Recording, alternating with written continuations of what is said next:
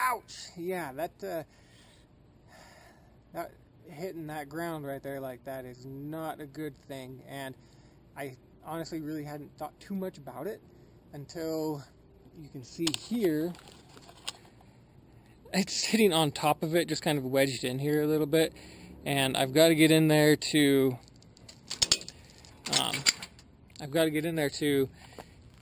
kind of round that back out and see if I can get that to the point of fitting back in there the way it should be. So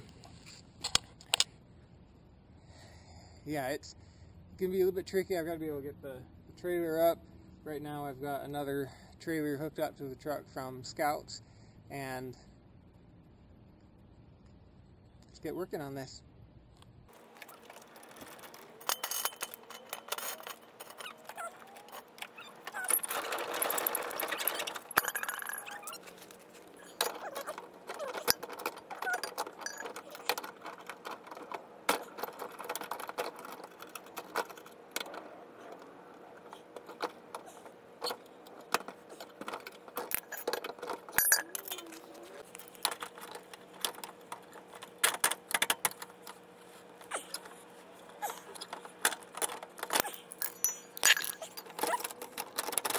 Alright, I don't know if you'll be able to see this.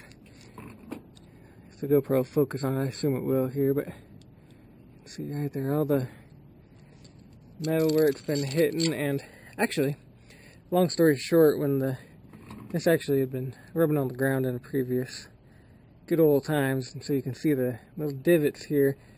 This hole here and here is where I re-drilled this.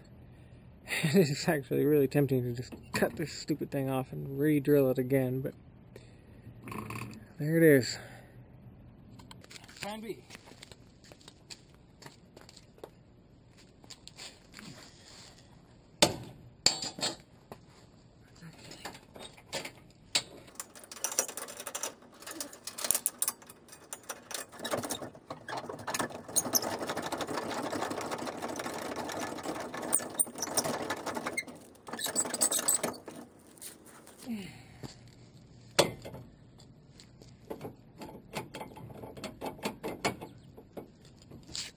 I don't know if that's a good thing or not,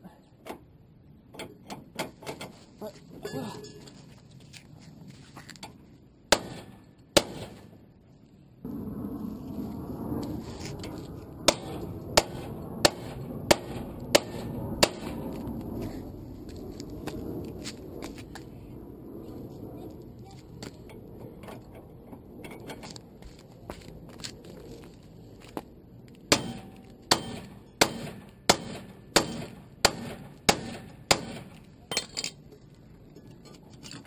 oh, look at that.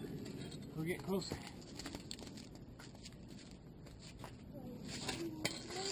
Oh,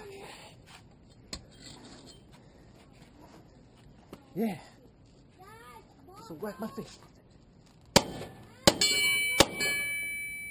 Yeah, Mom's inside. Mom's inside.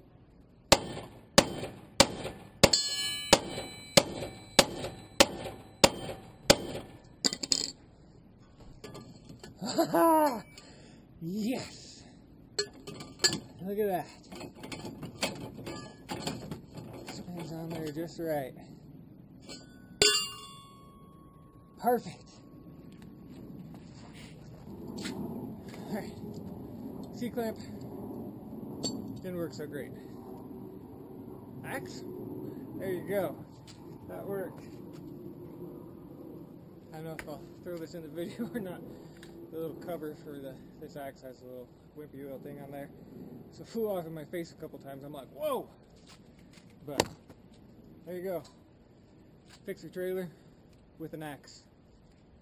If I had a big hammer or something like a sledgehammer, obviously I would have used that. But right now, I have no idea where my sledgehammer is. So that worked.